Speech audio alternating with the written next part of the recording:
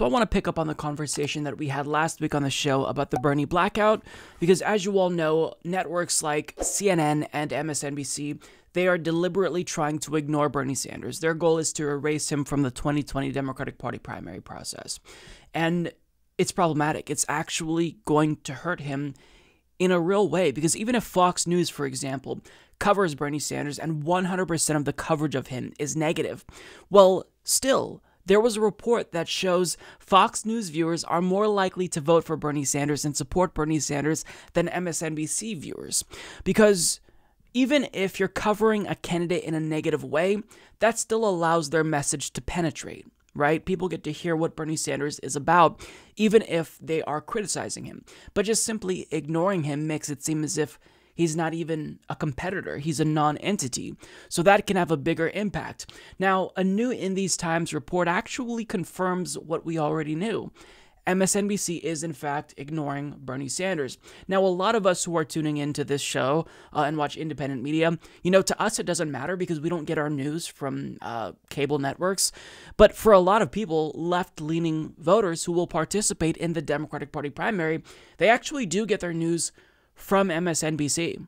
And as Branko Marcetic reports, once known as the lone, forthright voice of liberalism on cable news, MSNBC began a lurch to the center in 2015 with its new chairman, Andrew Lack, going on a conservative pundit hiring spree and shedding the network's lean-forward branding.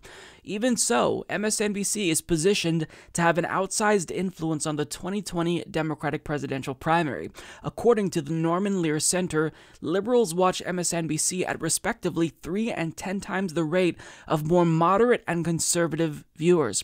After Fox News, MSNBC is the most watched cable news network, beating out CNN. What's more, the median age of MSNBC's audience is 65, and older voters turn out in higher numbers in primary contests. So let's just stop right there and consider the implications of this.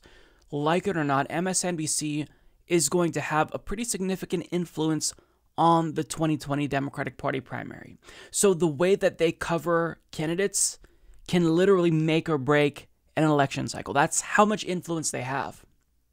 So when we talk about them ignoring Bernie Sanders, when we talk about the Bernie blackout, we're not just, Chicken Little who likes to cry about the sky falling. This is actually something that matters because this can determine whether or not Bernie Sanders wins or loses. Now, he may just be popular enough to where this isn't going to have as big of an impact as it did back in 2015 and 2016 when he had zero national name recognition, but still, this is incredibly important. Now, in the In These Times report, what they looked at to determine that MSNBC was ignoring Bernie Sanders was the amount of times that they talked about the three frontrunners, Bernie Sanders, Elizabeth Warren, and Joe Biden. And on top of that, looking at the content of these candidates, they determined how much of that was positive versus negative. So they did this by basing, their report on 6 different MSNBC shows. Now, what they first conclude is that MSNBC is, in fact, largely ignoring Bernie Sanders. Quote, the coverage quickly revealed a pattern. Over the 2 months, these 6 programs focused on Biden, often to the exclusion of Warren and Sanders. Sanders received not only the least total coverage, less than 1/3 of the Bidens, but the most negative. As to the substance, MSNBC's reporting revolved around poll results and so-called electability.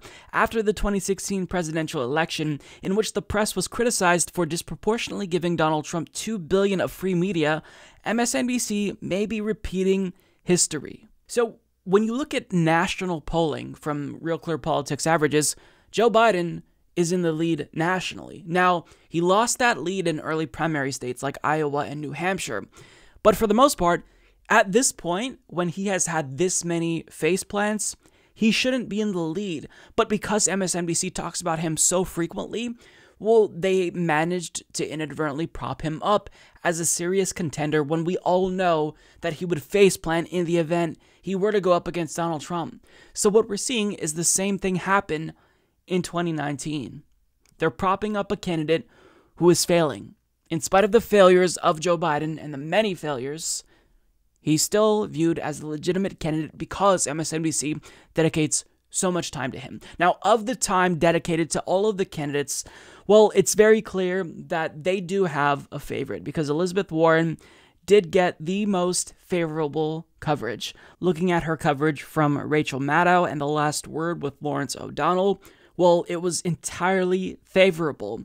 And the rest of it was, fairly favorable as well, although the 11th Hour with Brian Williams was the most critical of Elizabeth Warren. Now, moving on to Joe Biden, he actually did receive quite a bit of negative coverage, but also remember that he received the most coverage. So even if he's getting fairly negative coverage in comparison with Elizabeth Warren and Bernie Sanders, especially when you look at All In with Chris Hayes, just the mere fact that he's being covered this much, well, that doesn't really matter that the coverage in and of itself is negative. What matters is the repetition of coverage. Now, going on to Bernie Sanders, Rachel Maddow's show is the only show that actually had positive coverage of Bernie Sanders, with how little they did in fact cover him. But the 11th Hour with Brian Williams, this is mostly negative coverage of Bernie Sanders. Hardball with Chris Matthews, mostly negative coverage of Bernie Sanders. Now you have, All In with Chris Hayes, The Beat with Ari Melber, and The Last Word with Lawrence O'Donnell have mostly positive coverage, but keep in mind that that positive coverage doesn't necessarily matter so much if they rarely talk about Bernie Sanders. Now, if they were covering Bernie Sanders more so than Joe Biden, then that positive coverage would matter, but if they largely ignore him, that in and of itself is the biggest problem. Now, finally, one last thing that I want to look at with regard to this report and MSNBC's coverage of the 2020 Democratic Party primary is this. Overall, MSNBC's primary coverage was devoid of policy discussion.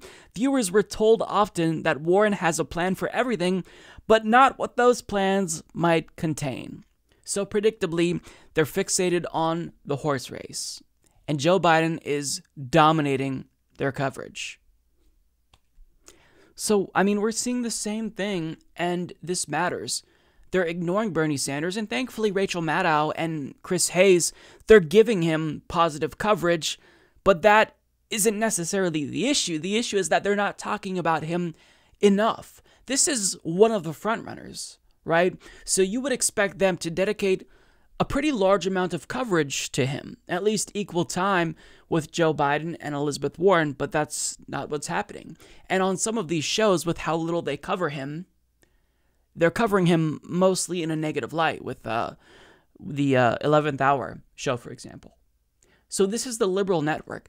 When you tune into MSNBC, if you're just a casual observer of politics, you think I can trust them because I'm liberal and they're liberal, and they just, everything they say reflects my values, so I'm going to take them at their word. If they say Bernie Sanders is a bad candidate, and if they're not covering them, then maybe I shouldn't take him seriously as well. This is the impact that they're having on the primary. So imagine if Bernie Sanders got the coverage that Elizabeth Warren or Pete Buttigieg got. He would be absolutely unstoppable. But an ostensibly left-leaning network is ignoring Bernie Sanders and not really covering him very favorably. Well, we see that Bernie Sanders is being held back in large part due to the mainstream media. We talked about the surge of Bernie Sanders in the polls and how the media is ignoring that and focusing on Pete Buttigieg's surge. So, this bias, it's problematic. What we really need to do is bring back the fairness doctrine and mandate equal coverage of candidates, but that's not going to happen anytime soon, and it's having an impact now. So the least that we can do really is educate people about MSNBC and how they are not fair to Bernie Sanders. They're not left-wing. They're center to center-right. And, we just have to turn people on to alternative sources of information, indie media, not just the Humanist Report, but other indie media shows that talk about Bernie Sanders, who is the best candidate if you truly are on the left.